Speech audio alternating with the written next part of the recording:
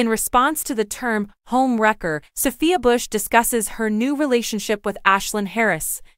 In response, Sophia Bush has labeled the online claims that she was a home wrecker in her relationship with Ashlyn Harris, a former soccer player, blatant lies.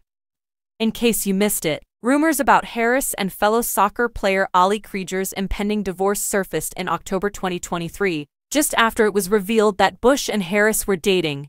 Despite the split being publicized in October, Harris, who together with Krieger has 2 small children, filed for divorce in the middle of September. Bush, on the other hand, had separated from her husband several months earlier. Many people online started accusing Bush and Harris of dating while they were still with their respective spouses when the connection became public knowledge.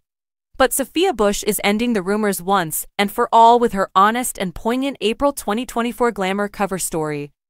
Specifically, she claims that neither party engaged in misconduct. As she puts it in her essay, she actually met Harris in an informal support group for friends going through a divorce. However, the internet rumors started as soon as the pair began to consider their future together, as couples usually do, and things quickly turned ugly, the writer adds. The online rumor mill started to spit in the ugliest ways what felt like seconds after I started to see what was in front of me, writes Bush. There were outright falsehoods, threats using violence.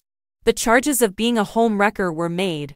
The people who claimed that I broke up with my ex because I suddenly learned I wanted to be with women are wrong.